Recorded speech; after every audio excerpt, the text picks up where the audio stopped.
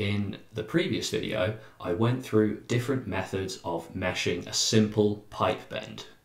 In this video, I'm going to be extending the ideas from the previous video to show you how you can mesh the transition between a pipe or a piece of ductwork and a much larger domain. I'm going to be showing you structured and unstructured approaches for addressing this problem, and actually go through many of the nuances in the approaches that can make a significant difference between a bad mesh and a really good quality mesh. So I'm sure that regardless of what meshing approach you typically take for internal flow problems, the nuances that I go through in this talk are going to be really useful for you. The meshing software I'm using in this talk is going to be ANSA by Beta-CAE Systems.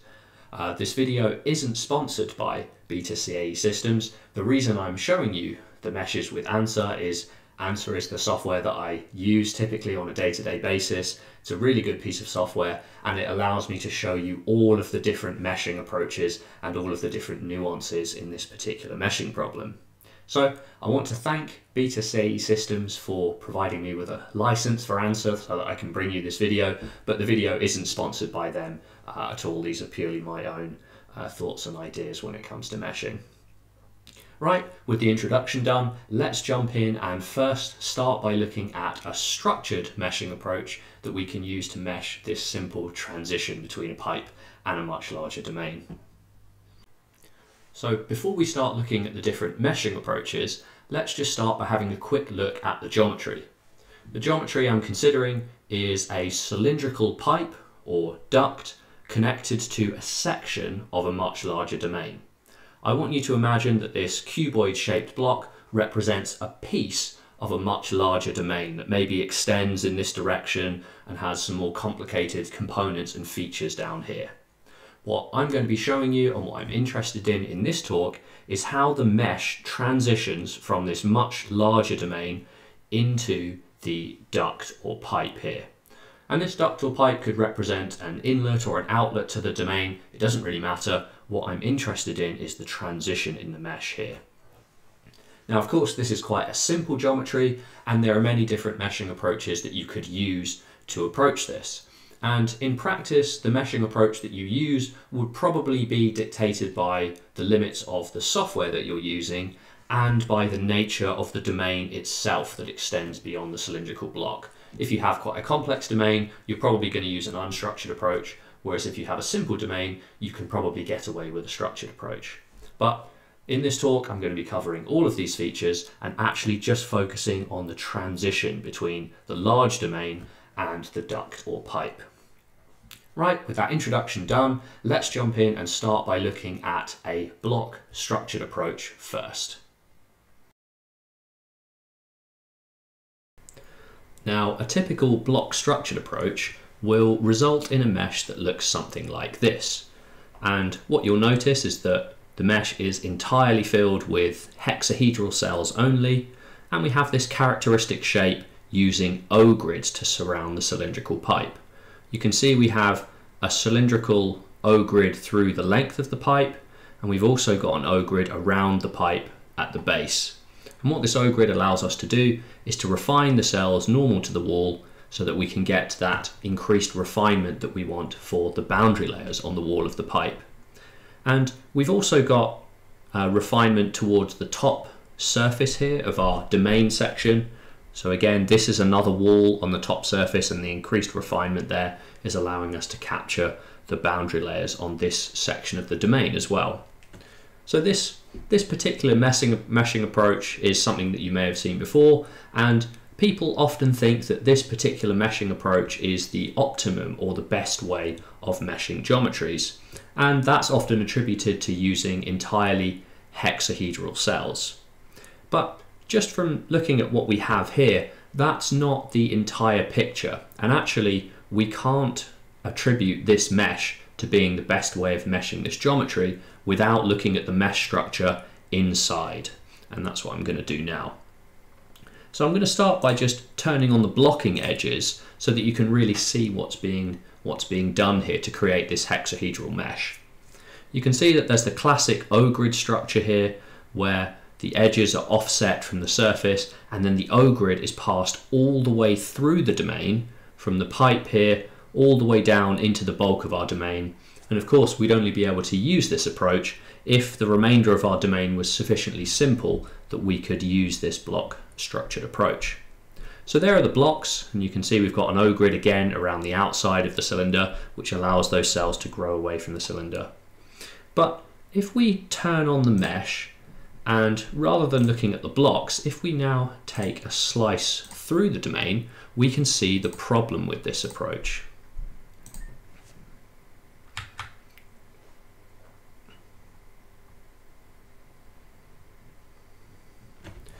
Now, at first glance, this meshing approach looks really good from the cross-section. Again, we've got the increased resolution towards the wall, the top surface of our domain there, and we've got increased resolution towards the walls of our pipe as well. And if we look, all of the cells in this slice through the domain are orthogonal to each other. They're at right angles to each other. And so that would tell us that our non-orthogonal correction is not going to be used, at least in this plane, for these cells. So the cells are going to have very high quality, and if you read this mesh into your CFD program, the number of poor quality cells would be very low and the mesh would appear to have very high quality. But the problem with this approach actually comes in with the blocking structure. And what I want you to do is I want you to focus on the very thin cells that are attached to the wall of the cylinder here. When these cells come down, because the blocking structure passes all the way through the domain, you can see that those high aspect ratio cells pass into the bulk of the flow and go all the way down until they hit the bottom wall of the domain. And we have the same issue here at the top surface as well. The high aspect ratio cells that are on the top surface of our domain pass across the aperture of the pipe itself. Now, what problem does this cause? In order to understand this, we actually have to think about what the flow is physically going to do in this particular domain.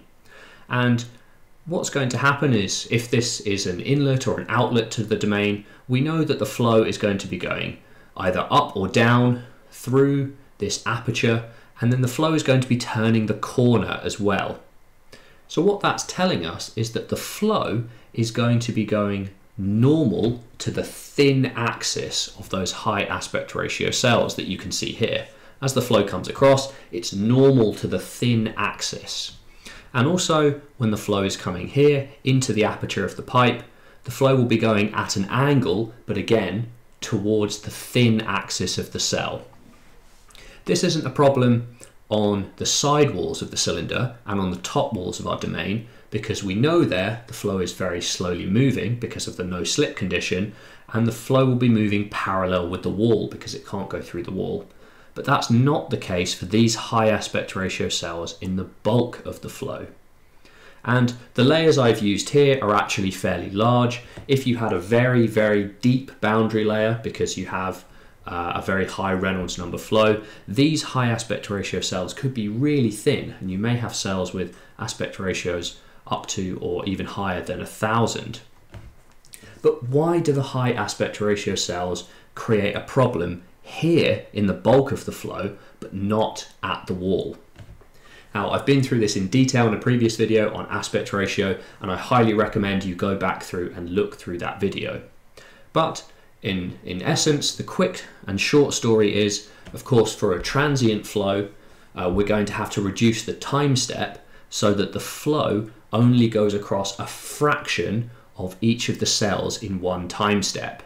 And because these cells are really, really thin, we're going to have to use a really, really small time step to make sure that the flow doesn't pass through more than one cell as it's going across the aperture here and across here. And for steady flow problems as well, these high aspect ratio cells are going to affect the matrix coefficients in the pressure or pressure correction equations as well. So this meshing approach as a whole, even though it looks very good, it may have very high cell quality metrics when we read this mesh into the CFD code. This isn't actually the best approach for meshing this geometry. And without moving to an unstructured approach, we can actually make some small tweaks to this blocking structure, which is going to get away from this problem of the high aspect ratio cells in the bulk of the flow.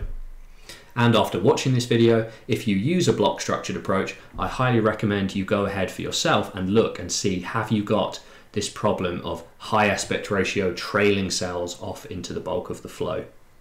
But for now, let's look in at a different blocking approach that we can use for this geometry. Now, I want to quickly show you the first way that some people use to overcome this problem of getting the high aspect ratio cells in the bulk of the domain. For this first method, unfortunately, I can't use a cylindrical pipe to show you because it doesn't work for this example. So I'm showing you with a square pipe instead. And even though this isn't a cylinder, I think you'll find the understanding really useful. So I'm just going to press ahead with the square cylinder for this example. Now, at first glance, this meshing approach looks very similar to the one we used for the cylindrical pipe on the last example. We've got the increased resolution normal to the wall at the top of the domain, and then we're using an O-grid type approach to get the increased resolution normal to the wall. But once again, in order to assess this approach and see how it's different, we need to first turn on the blocking structure to look at it, and then have a look through the cross-section of the mesh to see how it differs. So let's turn on the blocking structure. And the difference between this blocking structure and the previous blocking structure is actually to do with the O-grid itself. And you'll remember for the first example what we did was we just passed that O-grid all the way through the domain. So we started it at the top and we passed it all the way through until the bottom surface of the domain. But what we've done with this approach is only use an O-grid in the cylindrical pipe itself. So you'll notice this bottom face of the O-grid is offset and it's diagonally upwards from the aperture of the pipe itself. So only this pipe has an O-grid within it, and then the outer O-grid is still around the outside of the pipe and passes all the way through the domain. So that's the subtle slight difference here, having the O-grid stop at the aperture of the pipe rather than passing through the entire domain. And what effect does this have on the mesh? Well, of course, from the outside, it looks exactly the same. We can't really tell any difference between that approach and the previous approach. But let's look at the cross-section of the domain itself and see where the difference is. Now, straight away here from the cross-section, you can see the difference that different blocking structure is having. You can see that those high aspect ratio cells that are on the wall of the cylinder pass along the wall, and then instead of going through the domain, they now wrap around the aperture of the cylinder and then go back up the other side. And the high aspect ratio cells on the top wall of our domain just pass all the way through.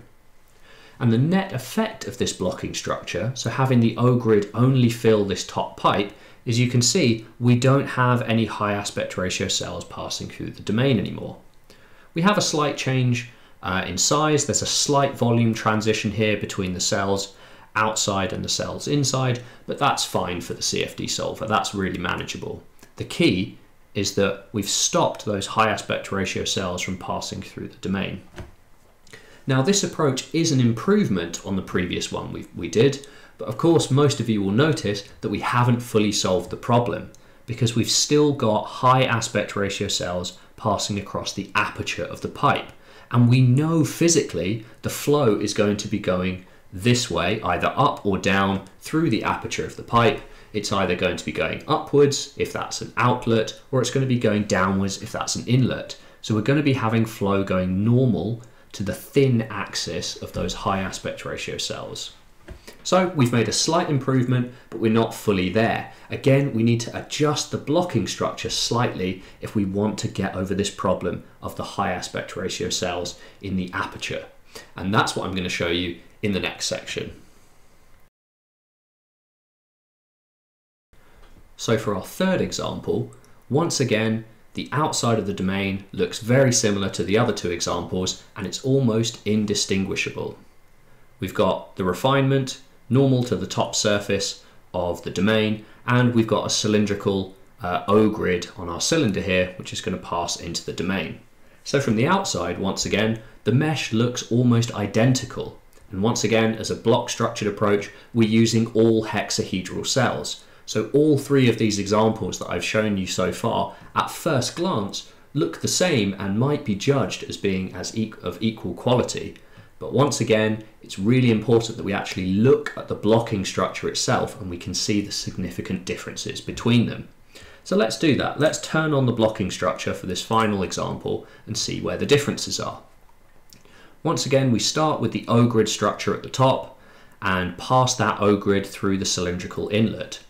But this time, rather than having the O-grid pass all the way through the domain or having it stop above the aperture of the cylinder, we've taken that surface that in the previous example was offset upwards into the cylinder and we've brought it downwards instead. And you can see there from the blocking lines that that central surface, we've pulled that block face downwards underneath the aperture of the cylinder.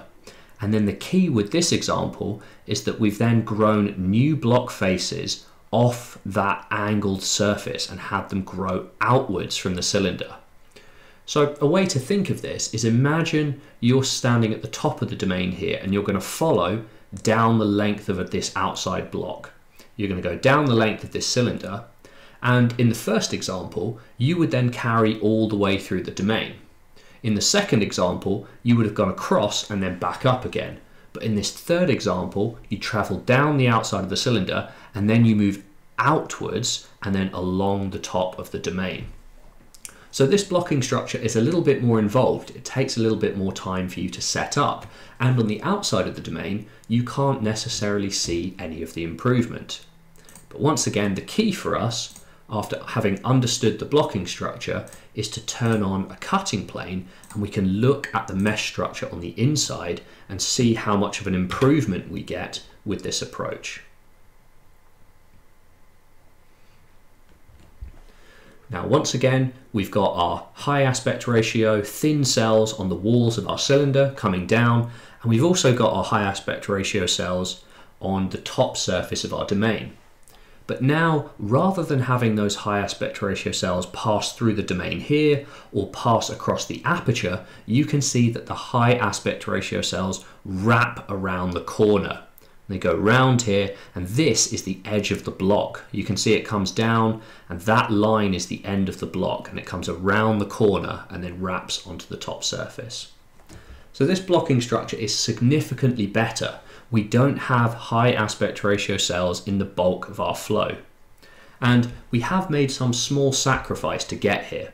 You can see that these cells are starting to get skewed on the corner here. So we do have some skewness in those cells, and there will be a fairly significant non-orthogonal correction.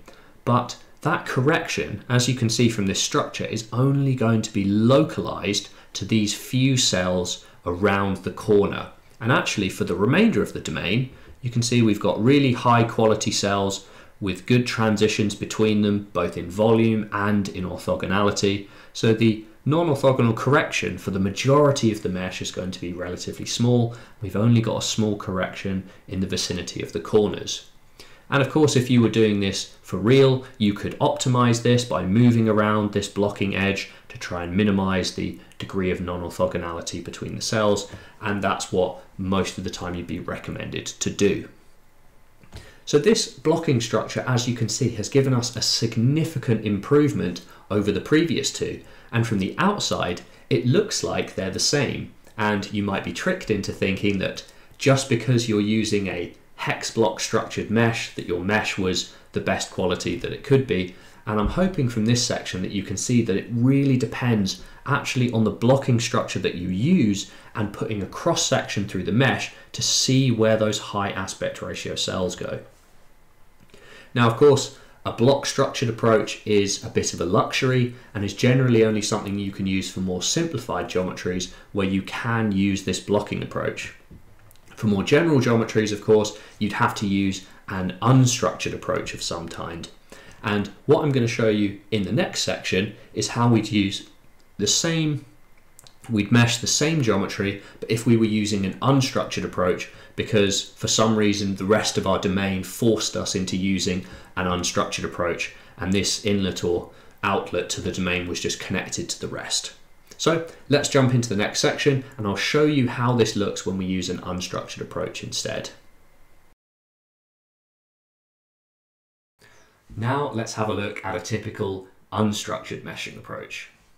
You can tell that this approach is an unstructured meshing approach straight away because you can see on the surface mesh that there are triangles involved, and generally the surface mesh doesn't have a regular structure of squares and quadrilateral cells. So you can tell straight away this is an unstructured mesh, and generally we have some increased refinement of the surface mesh as we get towards the cylinder.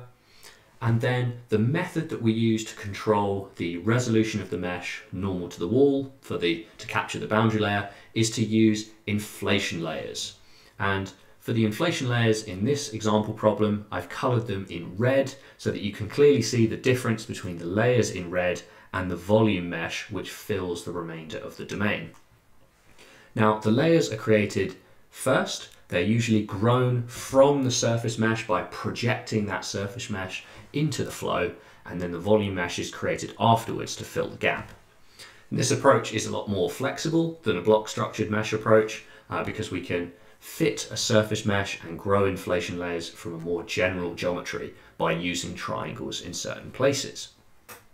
Now, just from looking at this mesh from the outside, once again, we can't really tell the quality of the mesh and how well it's done. What we need to do, as normal, is we need to take a slice through the mesh so we can actually look at that mesh structure as it goes around the corner. So let's put a slice through the mesh and then let's zoom in to have a look at the mesh structure. And what I want to do is assess this mesh in the same manner that we assessed the hexablocking meshes from before. The first thing that you can see, which is really nice, is the inflation layers are wrapped around the corner of the aperture of the pipe. So they're grown off the surface of the pipe and then they wrap around the corner to go along the top surface of the domain. We don't have the layers continuing across the bulk of the flow or across the aperture of the pipe, which we saw in the previous examples of what we want to avoid. So straight away, this is looking really good.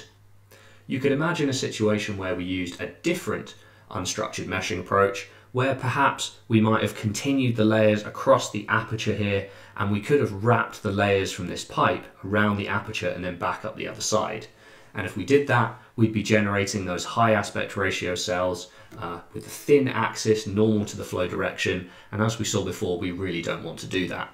So this mesh is looking really, really good. We've wrapped the layers around the corner and we don't have thin high aspect ratio cells going through the bulk of the flow. And another thing that's really nice about this slice through the mesh is you can really see what's happening with the mesh structure. And with an unstructured mesh, everything starts from the surface mesh, and the surface mesh is often the part that's ignored in the unstructured mesh. What you can see is that in this case, with the surface mesh on the top surface of our domain, we have quite large cells far away from the pipe, and these cells are effectively projected off the wall into the flow, and they're grown normal to the wall. And then once we reach the top of the layers, or the top cap, we have either a pyramid, a tetrahedral cell, or a polyhedral cell, which is grown from the top face of the layers. So effectively what we're doing here is projecting that face into the flow and using that to grow a cell. And this is really what's going to affect the ultimate quality of this meshing approach. It's the choice of the surface mesh and how it's projected into the flow. And you can see here, far away from the corners, we have quite large cells, and when these are projected off the wall, that's quite a large base for the pyramid, and we have a nice regular pyramid or tetrahedral cell there, and this will have quite high quality. Now, the difficulty with the unstructured meshes that people often forget about is we get the poor quality cells in the corner.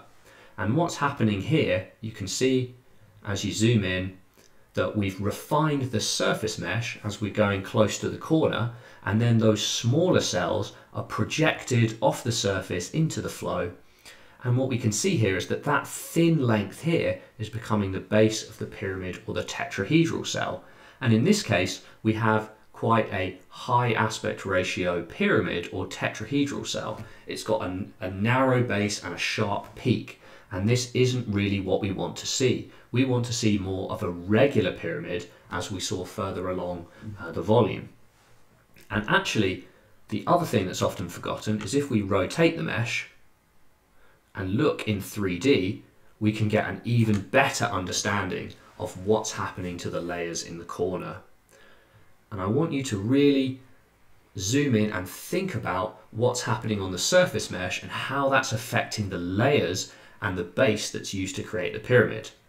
You can see that the way this surface mesh has been refined is similar to the way you might refine a hex blocking mesh. You can see that the cells are getting thinner and thinner, they're getting higher and higher aspect ratio, so we're only really refining in one direction. And by the time we get to the corner, you can see that actually we have a very long, thin cell. And that cell is projected off the surface, and you can see these layers that by the time we reach the end of the layers, the end face of that layer that becomes the base of our pyramid has a really long, high aspect ratio surface. So there's going to be a really poor quality pyramid or tetrahedra that's generated off the end face of these layers, which is ultimately going to lead to poor cell quality because we don't have a lot of degrees of freedom of the apex of that pyramid and where we can move it. So this is something that's often forgotten when creating unstructured meshes, is that the layers are going to be generated from the surface mesh, and actually the type of surface mesh that we need to use is actually different to the surface mesh that we might be used to looking at when we think of hexablock approaches. So what I'm going to show you in the next section is how we can use this same unstructured meshing approach with layers wrapped around the corner, not going across the aperture, but how if we use a different type of surface mesh, we can actually get better layers for our pyramids and our tetrahedral cells to grow off into the core of the flow. Now let's look at a subtle change to the surface mesh for our unstructured meshing approach and see how this slight tweak can improve the mesh significantly. Now, if you look at the surface mesh, you can see that the majority of the surface mesh has the same structure and size that we saw in the previous example, but what I really want you to focus on is the refinement around the outside of the cylinder and how this is different to the previous example. If we zoom in, what you can see is that the cells do indeed get smaller as they approach the cylinder. However, they're not merely being refined along a single axis, and actually what I've used here is a series of triangles to shrink the cells, and so as we approach the edge of the cylinder, we actually still have square cells around the outside of the cylinder. It may take you a little while to see the difference here, but notice that we've got those really small squares coming up to the cylinder rather than those high aspect ratio rectangles. So this is a really small local change that I've made to the surface mesh on the outside of the cylinder, but now let's see how that effect propagates through to the layers and to the volume mesh. So if we put on the cutting plane,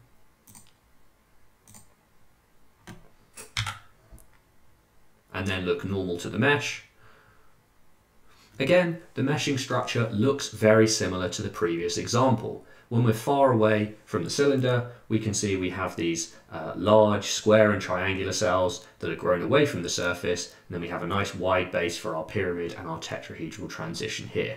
And we have our hex core, and the layers don't travel through the thickness of the domain, so we aren't getting any flow coming across thin high aspect ratio cells. But what about in the corner?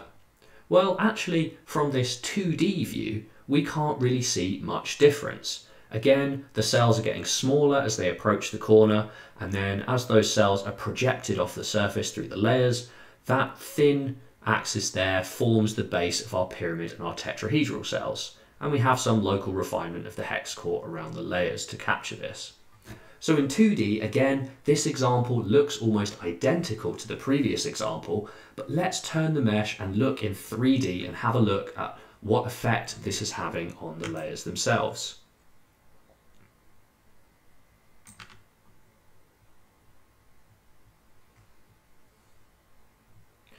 Now, if I zoom into the corner, you can really see the effect that this is happening. So the cells are being refined as we get closer to the cylinder, but as the cells approach the cylinder, they're still squares. They have almost got an aspect ratio of 1.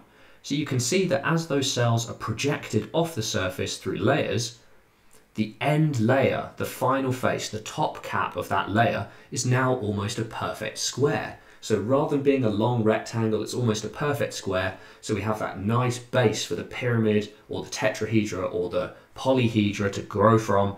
And that gives a lot more degrees of freedom because you can move the apex of that pyramid a large distance to give you better quality cells and a better transition. So hopefully you can see how that small effect of changing the surface mesh changes the layers, which then changes the base of the pyramid, which will ultimately have better quality cells as your layers turn the corner to go up into the aperture of the pipe. And I've only shown this for a simple example, but you can clearly see how you can use this idea for other bends and transitions for your internal flow problems. Now, before I finish off the talk, I just want to talk briefly about mixed meshing approaches. Now, there may be some flow scenarios where you have a very complex domain with lots of features inside, and you'll be forced to use an unstructured mesh inside your domain of interest. However, your pipe section, you may have a very long section of pipe, and this is typical of some industrial applications that have large and complex ducting and piping systems. And actually, for these regions of the mesh are relatively simple, and by using this unstructured approach, we're actually creating a lot of extra cells in our mesh. And as we saw from the previous meshing example that I went through of the simple pipe bend, we don't really want to use an unstructured approach unless we have to. And so the perfect solution to this is to use a mixed meshing approach where we have an unstructured mesh in the bulk of our domain, and then our duct or our piping systems that are very simple, we use a structured approach or a mapped approach through those. Now this mixed meshing approach can only be accomplished by some meshing software, because the important thing in a mixed meshing approach, as I'm going to show you, is actually the transition between the unstructured and the structured regions, particularly when we have layers involved. So here we are with the mixed meshing approach. Straight away, by looking at the mesh, you can see that the bottom section of the domain, which is connected to our larger domain and may have our complex flow features, we have the unstructured meshing approach where we've got the layers on the top which go around the aperture of the pipe and into the pipe itself. They don't go across the aperture or through the thickness of the domain. But then at the top, rather than having the layers in the unstructured region carry on through our complex pipe or ducting system, we've replaced it with a completely structured approach. So all of the pyramids and the polyhedra and the transition to the bulk of the flow are gone. And we've got this really efficient, high quality, structured meshing approach. Now, what's the key with this mixed meshing approach? The key is the transition in the layers. And if we zoom in, what you can see is that the layers from the unstructured region match exactly with either the blocking edge or the mapped edges of the cells in the structured region. So you can see that there's a continuation of the layers on both sides. And of course we have generated some tetrahedra and pyramids here to transition off the end faces of the central core into the Hexcore region here.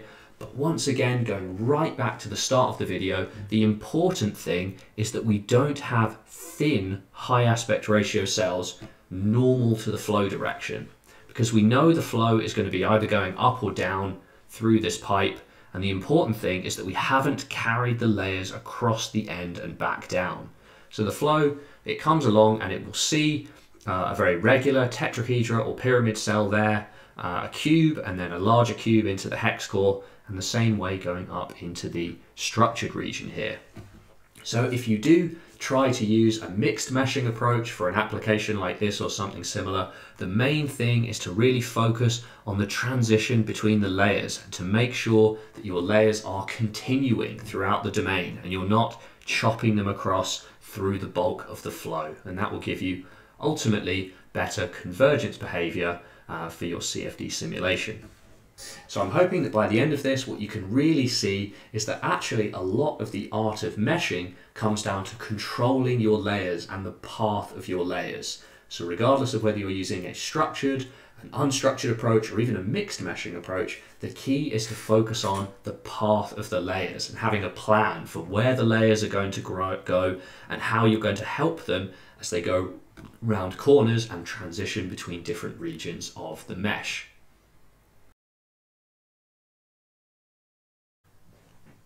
So that brings me to the end of the video.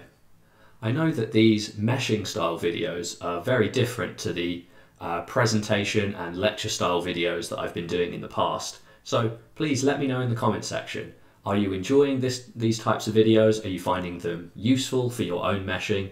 Because if they are, and I receive good feedback from these type of videos, then I could consider making more meshing style videos in the future if I know it's being very helpful for you guys.